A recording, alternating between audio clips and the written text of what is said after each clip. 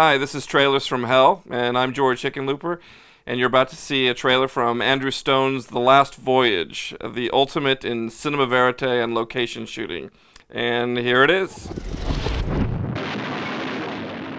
Wow, blowing up the Ile-de-France. Now I remember this, I saw this picture first in black and white on my grandmother's television. It was about 1970, 71. I was 5 or 6 years old. And this film just blew me away as a 6-year-old to see a ship, a real ship sinking.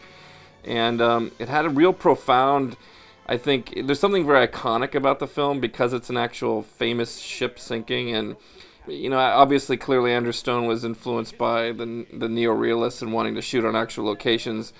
It really pays off in spades in this picture because you have this incredible maritime disaster and they're actually sinking an ocean liner, the Ile-de-France, to make the picture. Which I read the French government wasn't too happy about that, so they made them change the name to the Clarendon. And I just remember the images of water pouring in. There's something very tactile about the film. It's, you know, what's wonderful about it is that because they're shooting in a real location, that sort of makes up for some of the weaker story points in the movie or some of the weak characterizations.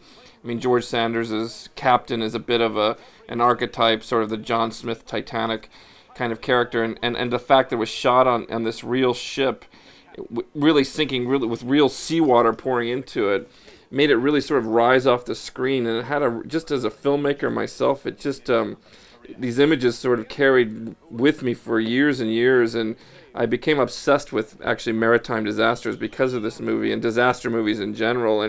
And for me, the imagery and the iconography of this ship sinking, as I said, had a kind of a tactile quality to it that made me really kind of want to reach out and pull these images out of the screen, and made me kind of salivate as a filmmaker that I could actually, I mean, I'm talking in sort of very ethereal terms, but for sort of a, you know, what we consider B-plus movie today, and it's sort of campy, but simply Stone's decision to shoot it on an actual location, actually sink a ship, had sort of rose the aesthetic above what, you know, we normally consider kind of a B disaster picture. It's really one of the best disaster films because of its realism and its authenticity and its kind of cinema verite quality. And George Sanders, one of my favorite actors from Rebecca.